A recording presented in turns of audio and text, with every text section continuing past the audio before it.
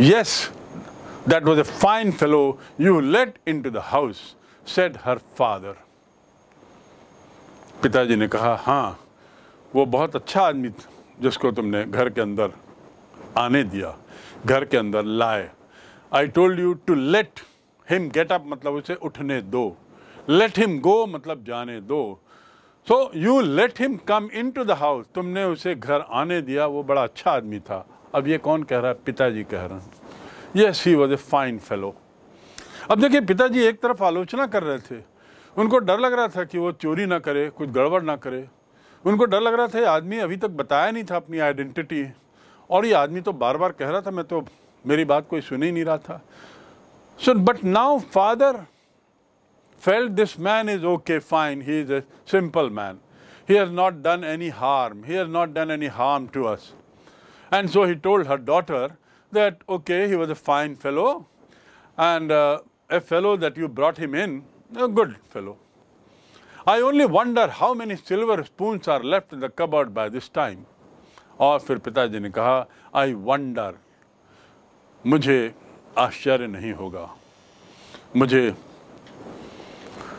समझ नहीं आ रहा है. I only wonder how many silver. अब मैं नहीं जानता कि अब कितनी सिल्वर स्पून, चांदी के चम्मच हमारे कबर्ड में रखे होंगे, बचे होंगे.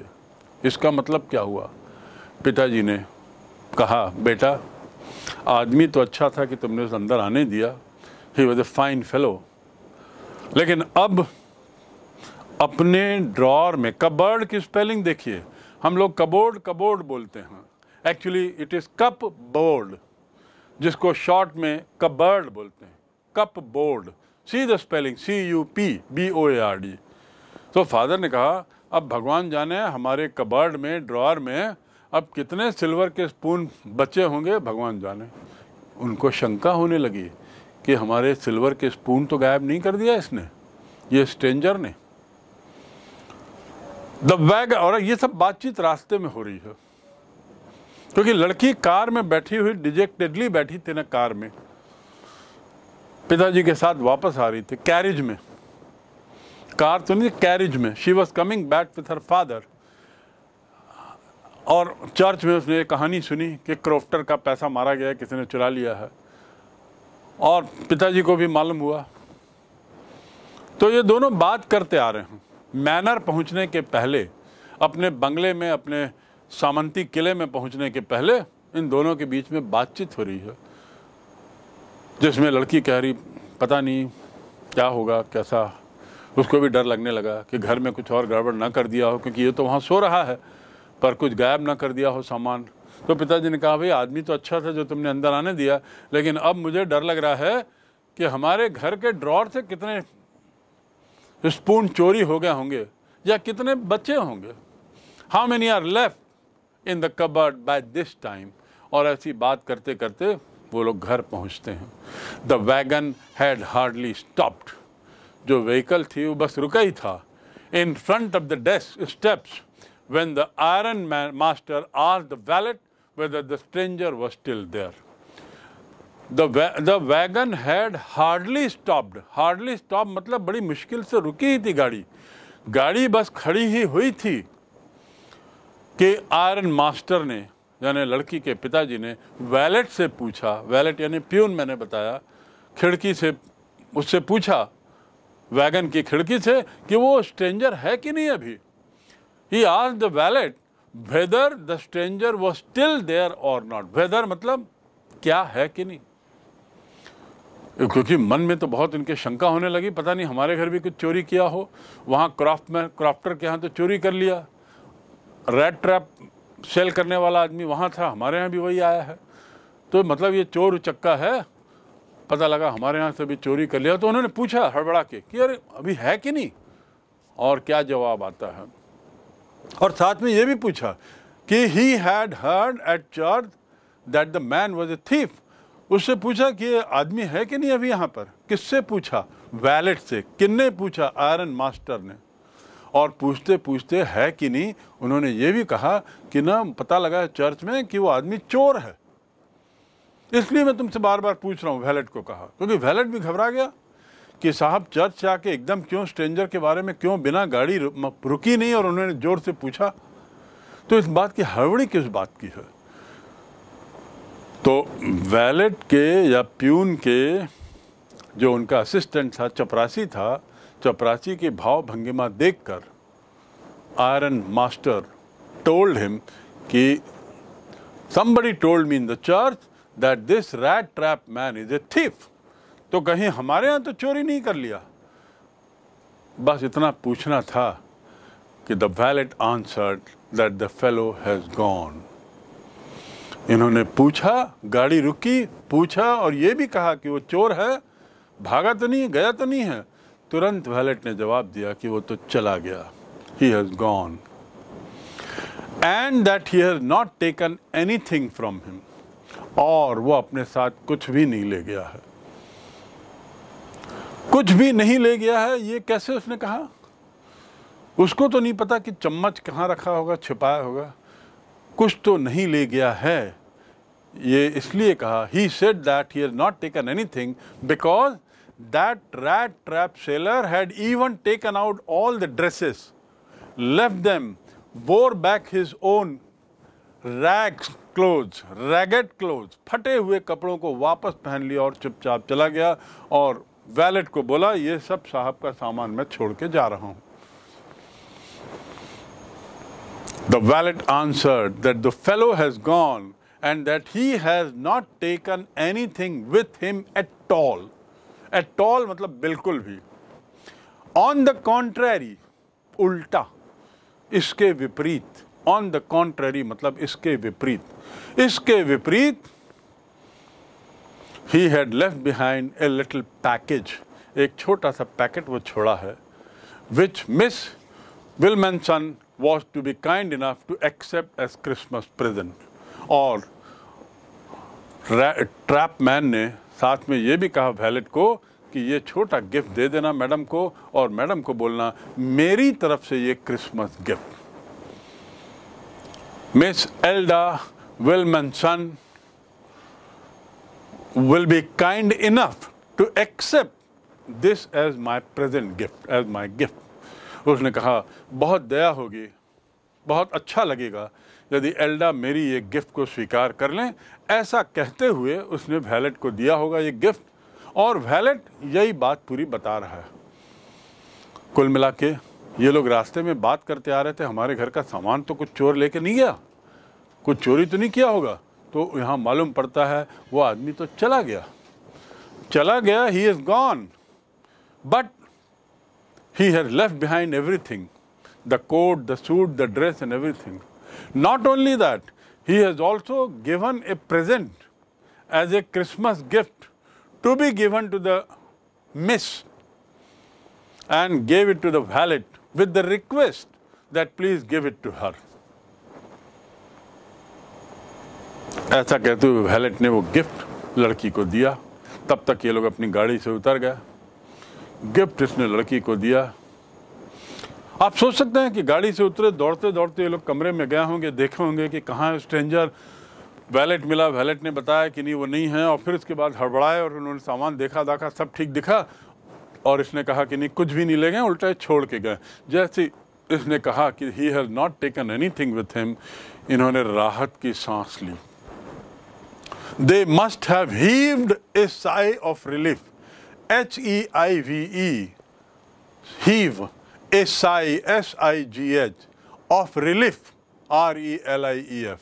To heave a sigh of relief मतलब राहत की सांस लेना। जब कुछ अनहोनी की अपेक्षा करते हो और नहीं हुआ, सब कुछ ठीक रहा, तो आप क्या करते हो? गहरी सांस लेते हो, इसे कहते हैं राहत की सांस। अंग्रेजी में कहते हैं to heave A sigh of relief. So they all हीव्ड a sigh of relief and valet gives the gift to the girl. The girl opens the gift. The girl opened the package, which was so badly done up that contents came into view at once। इतनी बुरी तरह उसकी packing हुई थी, अजीब तरीके से, गंदे तरीके से। Which was so badly done up, to do up मतलब पैकिंग करना। उसकी जो पैकिंग हुई थी वो बड़ी अजीब हुई थी। क्यों? ऐसा लगा क्योंकि उसके अंदर जो सामान था वो एक बार में दिखाई देने लगा। केम इन टू व्यू एट वंस, उसमें जो था वो एकदम दिख गया। एट वंस मतलब तुरंत, मैंने आपको पहले भी बताया। एट वंस दिखाई दिया, टू व्यू मतलब दिखाई देना। She gave a little cry of Joy, ओ करते खुश होके उसने, आनंद में थोड़ी सी आवाज़ निकली, खुशी की आवाज़ निकली। खुश होकर उसने अपने खुश को जाहिर किया। She gave a little cry of Joy, जैसे ही उसको गिफ्ट दिया लड़की खुश हुई। उसने पैकेट खोला, देखा उसके अंदर she found a small rat trap. उस गिफ्ट पैकेट के अंदर क्या था? एक रैट ट्रैप था। रैट ट्रैप मैंने आपको बताया, चूहा मारने का, चूहादानी, चूहे को मारने का जो जाल होता है वही था उसके अंदर। मतलब उसके पास रैट ट्रैप सेलर, स्ट्रेंजर के पास जो ट्रैप्स थे उसमें से एक लाके उसने पैकिंग कर दिया। और एंड इन इट ले 3 रिंकल्ड 10 क्रोनर नोट्स, और उसके अंदर ले माने पड़ा होना। एक होता है लाई, ले, लेड, टू लाई माने लेटना। एक होता है लाई, लाइड, लाइड, जहां टू लाई मतलब होता है झूठ बोलना। एक होता है ले, लेड, लेड, ले माने अंडा देना या डालना, अंडा देना या डालना। The hen has laid eggs, 2 eggs.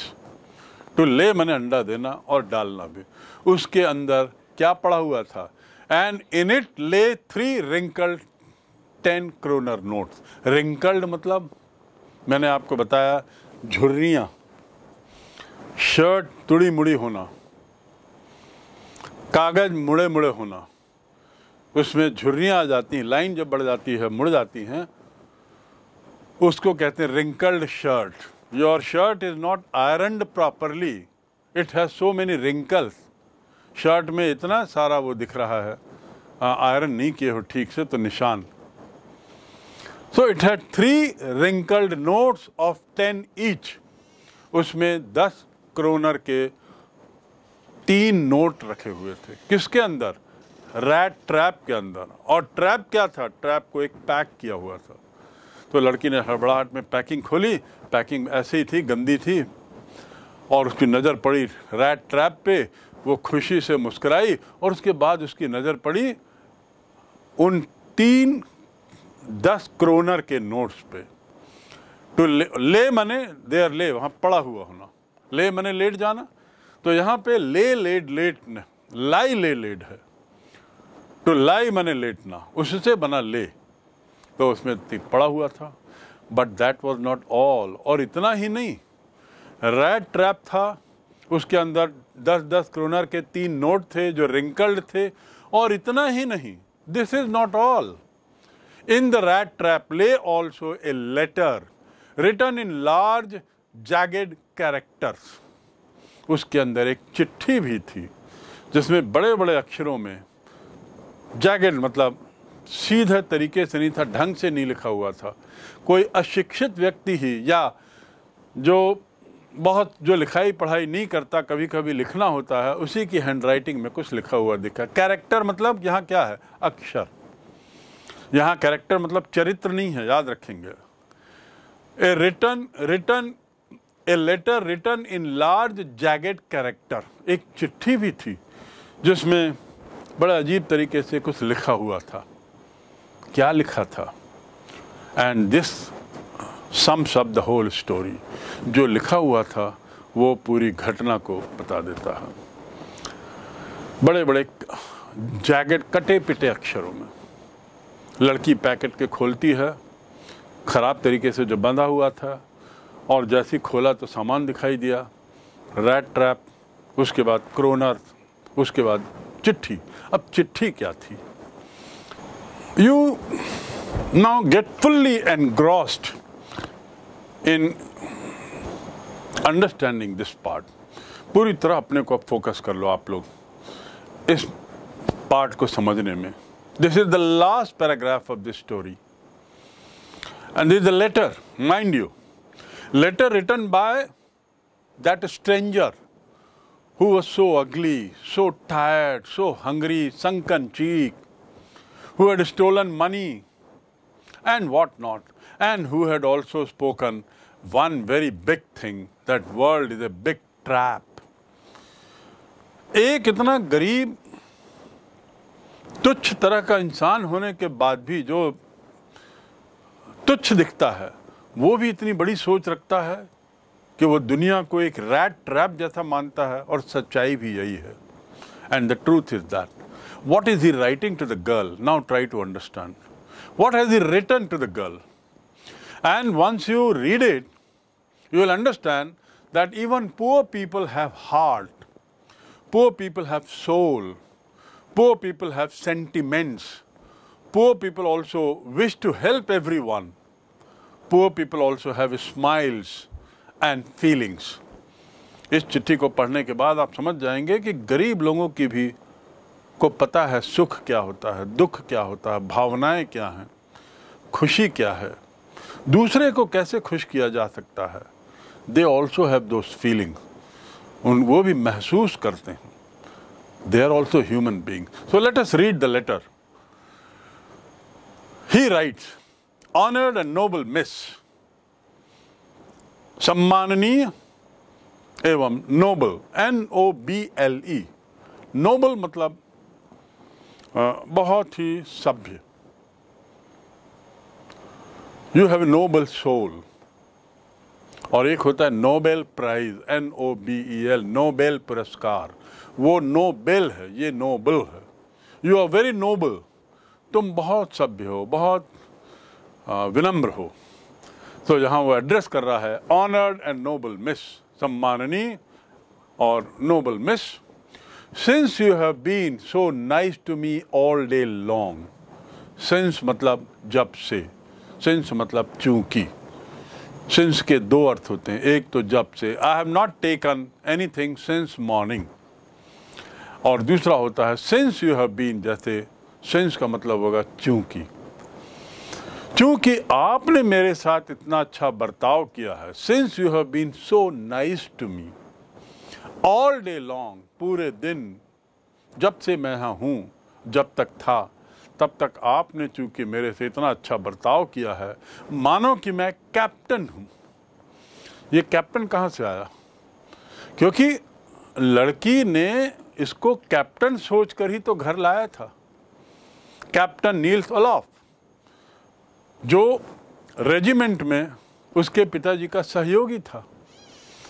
So he says, he rights कि आपने मुझे कैप्टन माना था, और कैप्टन मानते हुए आपने मेरे साथ बहुत अच्छा बर्ताव किया. I want to be nice to you. मैं भी आपके साथ बहुत भला बनना चाहता हूँ.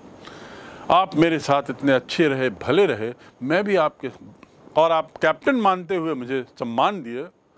मैं भले ही कैप्टन नहीं हूँ, लेकिन एक वास्तविक कैप्टन के जैसा मैं भी आपका बहुत भला चाहता हूँ. I want to be nice to you in return. In return मतलब के बदले. Return मतलब वापस, लेकिन यहाँ वापस नहीं है. यहाँ वापस का भावार्थ देखिए. उसकी वापसी में, उसके बदले में, एक मानो एक रियल कैप्टन की तरह मैं भी आपके साथ भला चाहता हूँ. I want to be nice to you like a real captain, जैसा एक रियल कैप्टन होगा. For I do not want you to be embarrassed. मैं नहीं चाहता कि क्रिसमस के इस मौके पर आप किसी तरह की असमंजस स्थिति में आ जाएं. Embarrassed. I don't want you to feel embarrassed. Embarrassed मतलब क्या होता है? अजीब स्थिति में आ जाना, असमंजस की स्थिति में आ जाना. ये बात क्यों आ रही है? क्योंकि वो लड़की जो थी वो बहुत अजीब स्थिति में आ गई थी, बहुत हताश हो गई थी. समझ में नहीं आ रहा था क्या करूं. एक तो इसको मैंने कैप्टन के नाते अंदर बुलाया, फिर उसके बाद पता लगा ये आदमी वो नहीं है. फिर भी मैंने पिताजी से जिद करके इसको यहाँ रखा है. बाद में पता लगता है कि ये तो चोर है. और फिर पता लगता है कि ये तो मेरे आने के पहले ही चला गया। अब मैं क्या सोचूं, पता नहीं कितनी बेवकूफ़ बनी हूं मैं। सब लोग मेरे पे हंसेंगे, पिताजी हंसेंगे। तो आप इस स्थिति में जो हो, अपनी असमंजस की स्थिति में, मैं नहीं चाहता कि इस क्रिसमस के मौके पर आप एक चोर के द्वारा किसी असमंजस की स्थिति में पड़ जाओ। I don't want you to be embarrassed at this Christmas season by a thief. मैं नहीं चाहता कि आप चोर के कारण असमंजस में पड़ जाओ, क्योंकि मैं तो चोर हूं ना। मैंने चोरी की है, 30 क्रोनर चुराया है। तो इस असमंजस से आपको मैं उबारना चाहता हूं। आपको नहीं चाहता आप इसमें गफलत में पड़ जाओ, एम्बेरस हो जाओ। But you can give back the money to the old man on the road side. लेकिन ये जो पैसा है जो आपने रैट ट्रैप में पाया, 30 क्रोनर, जो चूहेदानी में आपको मिला है, सिलवटें जिसमें पड़ी हुई हैं, पुराने नोट हैं, उस नोट को आप रोड साइड में जो क्रॉफ्टर है जिसके मकान में मैं रुका था, उसको वापस तो कर सकते हो ना। But you can return it back money. मैंने चुराया, लेकिन मैं नहीं चाहता कि आपका क्रिसमस खराब हो जाए, खलल हो जाए एक चोर के कारण। तो अब मैं इस चोरी से मुक्त होना चाहता हूं, और उसके लिए आपसे अनुरोध है कि ये पैसा उस आदमी को वापस कर देना जहां से मैंने चुराया था। Please give it back to the man on the road side who has the money pouch hanging on the window. कौन से आदमी को वापस करना?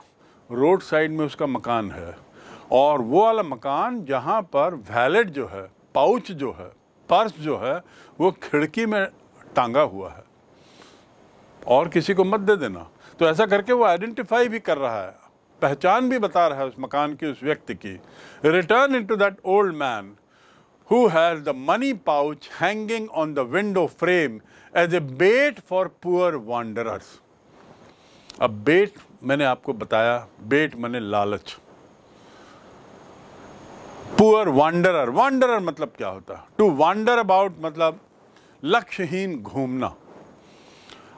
दे wander about the whole world.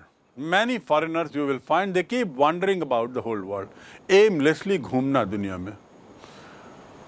तो वांडरर्स मतलब लक्ष्यहीन घूमने वाले।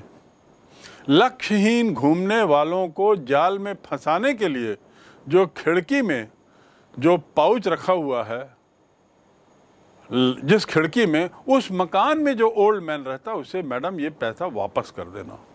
और देखिए लास्ट सेंटेंस क्या बोल रहा है कि वो क्यों रखा हुआ है वहां पे? एज ए बेट, लालच देने के लिए, लोभ देने के लिए। किनको? जो ऐसे वैसे भटकते हुए लोग हैं, उनको लोभ देने के लिए जो वहां रखा हुआ है। The rat trap is a Christmas. तो ये तो आप एक काम कर देना, ये हो गया एक काम। दूसरा, रैट ट्रैप मैं आपको दे रहा हूं। ये रैट ट्रैप मेरी ओर से क्रिसमस गिफ्ट है। चूहेदानी क्रिसमस के गिफ्ट के रूप में आपको दे रहा हूं। From Christmas present from a rat who would have been caught in this world's rat trap. एक चूहे की ओर से ये चूहादानी आपको सप्रेम भेंट कर रहा हूं क्रिसमस में। Who would have been caught in this world trap, rat trap, जो दुनिया के इस चूहेदानी में, दुनिया एक विशाल चूहेदानी ही तो है, इस विशाल चूहेदानी में वो फंसा रहता। Had he not been raised to captain, यदि उसे कैप्टन जैसा सम्मान नहीं दिया होता। कितनी बढ़िया बात बोली।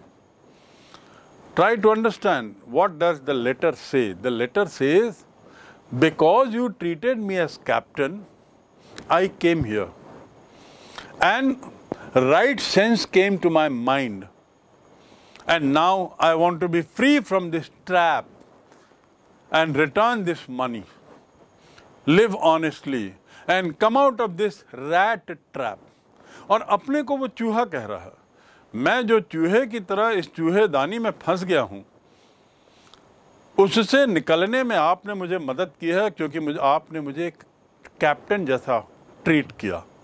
कैप्टन माना और कैप्टन का सम्मान दिया। इसीलिए मेरे अंदर से वो भावनाएं जागी हैं कि मैं ये गलत काम ना करूं, चोरी चपाटी का, ये लोभ में ना पड़ूं, ये रैट ट्रैप में ना पड़ूं। So the rat trap is a Christmas present from A rat who would have been caught in this world's rat trap. जो रैट ट्रैप के जाल में फंस गया होता, if he had not been raised to captain, यदि उसे captain नहीं बनाया गया होता तो, because in that way he got power to clear himself. क्योंकि कैप्टन बनने का अधिकार मिलने के बाद, कैप्टन बनने की शक्ति के बाद, ये जो गलत भावनाएं थी उससे दूर हटने की शक्ति आई। ही गॉट पावर, उसके अंदर वो जागा, वो भावनाएं जागी, टू क्लियर हिमसेल्फ, अपने को दोष मुक्त करने के लिए, किसी भी तरीके से दोष मुक्त ना हूं, इसके लिए जो भावनाएं आपने मेरे में जगाने में मदद की, मुझे कैप्टन जैसा बर्ताव करके, उसके लिए आपको बहुत बहुत धन्यवाद।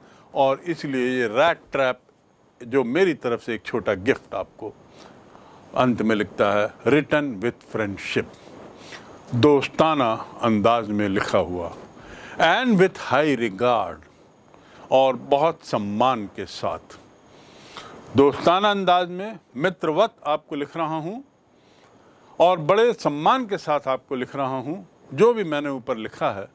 और फिर नीचे अपना नाम लिखता है, कैप्टन फॉन स्टेबल,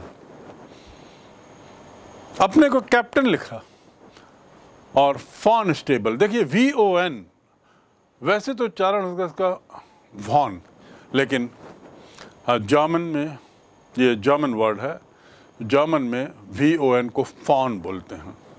सो यहाँ वो लिखता है अंत में अपना नाम, captain fawn stable, because he is writing that, imagining as if he is the captain till that time. This last line is the message, is the eye opener। वो last line जिसमें वो अपने को चूहा बताता है और पूरी दुनिया को एक चूहेदानी बताता है, और ऐसा कहते हुए कहता है कि एक चूहे की तरफ से ये क्रिसमस का उपहार, जो इस दुनिया का चूहेदानी में फंस गया होता अगर आप उसे कैप्टन नहीं बनाए होते, क्योंकि इस तरह से उसमें स्वयं को स्पष्ट करने का सामर्थ्य आया। I got the power to clear my self, मुझे इससे निकलने का, ट्रैप से निकलने का जो सामर्थ्य आया, जो विश्वास आया, जो शक्ति आई, उसका श्रेय आपको जाता है, क्योंकि आपने मुझे कैप्टन जैसा बर्ताव किया, मित्रता एवं अत्यधिक सम्मान के साथ। और फिर उसने अपना नाम लिखा, captain fawn स्टाले। With this whole story comes to an end. It's a very touching story. One after the other, things are happening. The story has just 4 characters. Who are those 4 characters? One is the rat trap man himself, von Stale. The second is the crofter. The third is the iron master. And the fourth is the daughter, Edla. These 4 characters are there in this whole long story. Number 1. Number 2, this story revolves around the first character, that is the rat trap seller or peddler, you call it, or stranger, all the same. All these names are for the same purpose in the whole story. पूरी कहानी का जो केंद्र है वो rat trap man है, और चूंकि पूरी कहानी का जो दायरा वो रैट ट्रैप है, इसलिए इसका शीर्षक भी है the rat trap. So with this, I'm sure you have understood the story, enjoyed listening to it, and also developed some human values in yourself. अपने में वो भावनाएं, वो मानव मूल्य लाने की जरूरत है, which will make the world much more loving, peaceful, and a fun for everyone to live.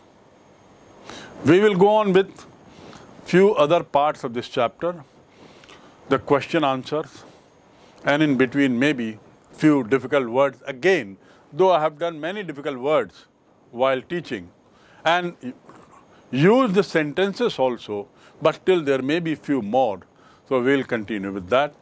At the end, there are few phrases that you have to learn, which are there in this story. Quite a good number of good phrases are here that you must learn, that will make your English richer, more fun, and you will enjoy using those phrases वैसे ही जैसे कि हिंदी में मुहावरों का उपयोग करते हुए हम लोग अपनी हिंदी को थोड़ा मज़ेदार बनाते हैं. So here we go with the question answer sessions, and as the title says, it is the session of understanding the text. You have understood already the story, and you have also understood all dimensions of this story, I'm sure. But at the same time, whether you have understood them correctly or not, that needs to be assessed. आपने समझ तो सब लिया होगा, विस्तार से समझा होगा, लेकिन जो समझा है वो सही समझा है कि नहीं, इसी के लिए ये क्वेश्चन आंसर्स की एक्सरसाइज चैप्टर के तुरंत बाद आपके लिए.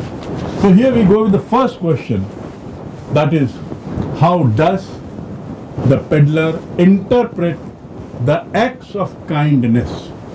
Kindness मतलब दयालुता. Kind माने दयालु. Interpret करना मतलब क्या समझता है, क्या कैसी व्याख्या करता है, किस चीज की.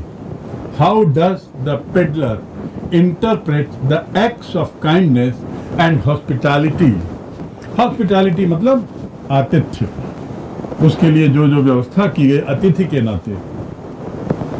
Shown by crofter 1, shown by iron master 2, and also shown by the daughter.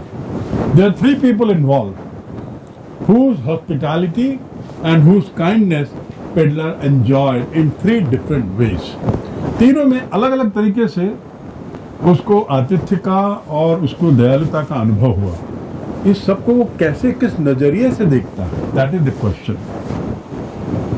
इनके द्वारा किए गए कृत्यों की किस प्रकार वो व्याख्या करता है. जैसे उसने एक व्याख्या की ना कि रेड ट्रैप है, दुनिया भी एक रेड ट्रैप है, ये एक व्याख्या ही तो है. अपनी सोच यहाँ पे क्या सोचता है? The answer is, you have to dig out the answer from the text. The answer in short I'll give. The peddler interprets in a different manners. First of all, तीनों के जो आतिथ्य के बारे में, दयालुता के बारे में, वो अलग अलग तरीके से सोचता है. The poor man goes around places to sell his red trap, but his business doesn't do well. So he is a beggar. At the same time, he starts stealing also. Therefore, stealing, theft, he does. And unfortunately, even that is not sufficient. So what does he do? Then he goes to crofter. तो crofter की दयालुता देखकर वो बड़ा प्रभावित हो जाता है. He is, however, surprised at the kindness and sympathy shown by crofter. crofter ने जो उसको एक तरीके से व्यवहार किया, उससे उसको बड़ा आश्चर्य होता है, सुखद आश्चर्य, कि एक तरफ मैं चोर हूं, बेगर हूं, और दूसरी ओर ये आदमी मेरे साथ इतने दयालुता से पेश आ रहा है. And when he receives him with delight at his humble cottage, he gets all the more surprised. अपने कॉटेज में जब उसे वो रिसीव करता है तो और उसको आश्चर्य होता है कि इतनी दयालुता, कि एक अजनबी को वो इतने प्यार से अंदर बुला रहा है. That he is calling a stranger with so much love and affection, treating him with food, spending time in playing cards, arranging for the bed and what not. And he treats him as a perfect host, एक बहुत अच्छे host की तरह, मेजबान की तरह उसके साथ जो व्यवहार हुआ, तो the peddler could not believe that a person can be so cordial. उसको विश्वास नहीं हुआ कि कोई आदमी इतना कॉर्डियल, इतना प्रेमी हो सकता है, इतना प्रेम से, स्नेह से किसी का इतना आदर सत्कार, किसी का इतना स्वागत कर सकता है, और वो भी अननोन व्यक्ति से। Unfortunately he steals away the money from the same place, उसी जगह से जहां उसका इतना आतिथ्य हुआ, स्वागत सत्कार हुआ, वहीं से वो पैसा चुराता है और उस प्रकार एक तरीके से धोखा देता है। He betrays the crofter's trust, उसके विश्वासघात किया, and runs away stealing the money. Similarly, likewise, he doesn't seem to be impressed by the iron master's kindness. जिस प्रकार उसको आश्चर्य हुआ क्रॉफ्टर के आतिथ्य से, आयरन मास्टर के आतिथ्य से उसको उतना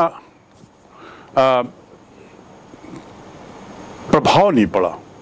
He wasn't much impressed by Iron Master's kindness and sympathy. He doesn't seem. He interprets his invitation to visit the manor house to spend Christmas as entering a lion's den. उसे लगता है कि मानो मैं किसी शेर के अड्डे में घुस रहा हूँ, किसी शेर के डेन में फंस रहा हूँ. वहाँ के आतिथ्य के बारे में इसका विचार कुछ और था. And he doesn't want to get trapped there, और वो नहीं चाहता कि अब वो और झांसे में आए. तो ये क्रॉफ्टर बनाम आयरन मास्टर की तुलना, उनके आतिथ्य की तुलना.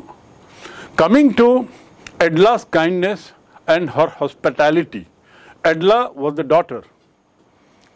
The peddler sees good qualities in her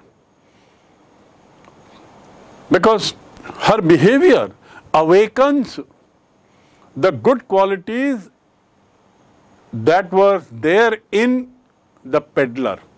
peddler के अंदर की भी जो भावनाएं थी, अच्छी भावनाएं, उसको उभारने में, सामने लाने में एडला का बहुत बड़ा रोल था.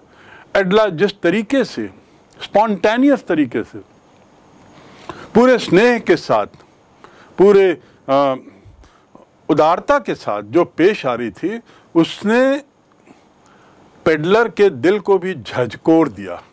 It Shuk him from with in and let good qualities come out of him. He becomes a noble man. वो भी एक सभ्य आदमी बन जाता है. कैसे? How do we say that he became a noble man? He return the money, number one. Number two, he also gave a present in return, even if it is a rat trap, लेकिन एक gift भी देता है. Number three, he says thanks to everyone. And number four, without doing any harm, any damage in this house, he quietly goes away.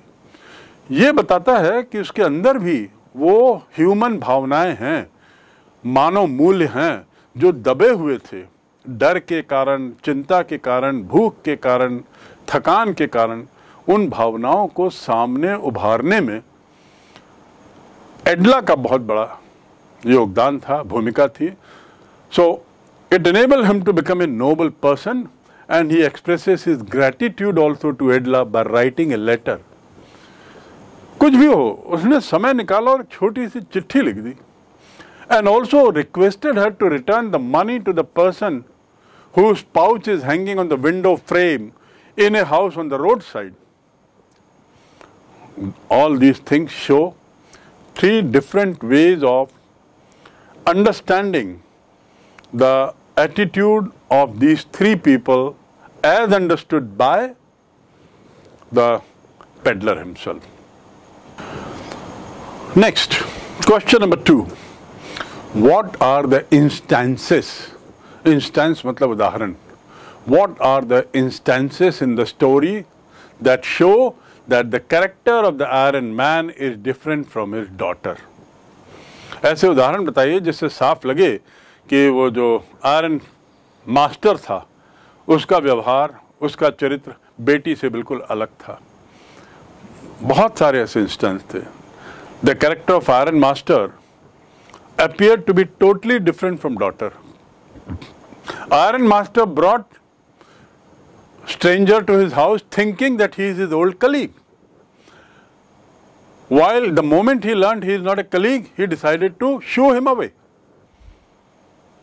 But girl, she was very kind-hearted. She said, whatever it may be, after all, he is a human being. So we must entertain him today. More so when we have promised him an excellent Christmas treatment. So we must fulfill that promise. There are many more instances to prove that they were different in nature. The iron master was compassionate and generous, dayalu tha, सहिष्णुता थी, as long as he thought him to be his friend, a colleague, Niels Olof. Both love company of talking, and that's why both wanted somebody to come. And that's why Iron Master wanted him to come along. Quick, come and come. He kept speaking. But as soon as he knows that he is not the same person whom he thought to be, he decided to chase him away. All his sympathy, all his love for the man gone, vanished in no time. Next, on the other hand, the girl's feeling of compassion, girl's feeling of affection toward this man increases many times. She argues, interceding father, वो in favor of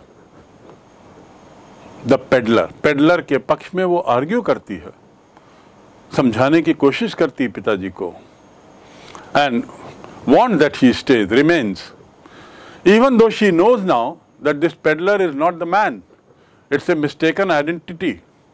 Still, she wants him to remain here, remain the same.